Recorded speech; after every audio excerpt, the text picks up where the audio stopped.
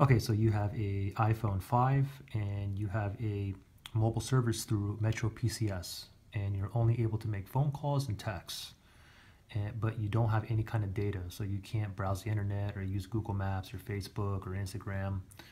You can't even send pictures through your text message. So what you need to do is change your APN settings, which is very easy to do. So first thing is you go into your settings. From here you click on Cellular, and then from here you want to click on Cellular Data Network. Yours actually might say Mobile Data Network. Click on that, and there's basically 4 things you need to change on here, okay? So cellular, under Cellular Data APN, change it to fast.metropcs.com. Same thing if you have the LTE set up on here as well, put in fast.metropcs.com, as well as under MMS, you want to put the same thing.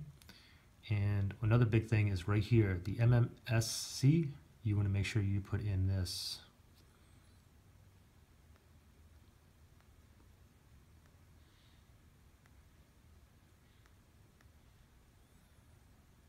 Is going to be the HTTP Metro PCS MMS MVNO / MMS / WAPENC.